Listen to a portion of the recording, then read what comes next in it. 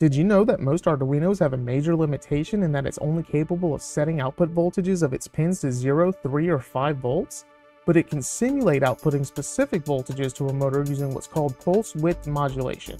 By switching a 5-volt pin on and off 50% of the time, a DC motor will get the same amount of power as applying a constant 2.5-volt direct current to it. But this technique doesn't work when dealing with other chips that need to read an analog voltage directly, like an RC car remote. One way around this is to use a digital to analog converter, which is a chip designed to take a pulse width modulated signal and output an analog signal at a specific voltage. But what if you're too cheap to purchase a bag of chips from Amazon or need to hack something immediately? You can make what's called a poor man's DAC with a low power capacitor and a 4.7 kilo ohm resistor. The capacitor will smooth out the changes in voltages while the resistor restricts the current draw. In this example, we use a 1 UF capacitor, and despite the pin switching from 5 volts to 0 volts 490 times per second, we modulate those pulses to produce the desired analog voltage.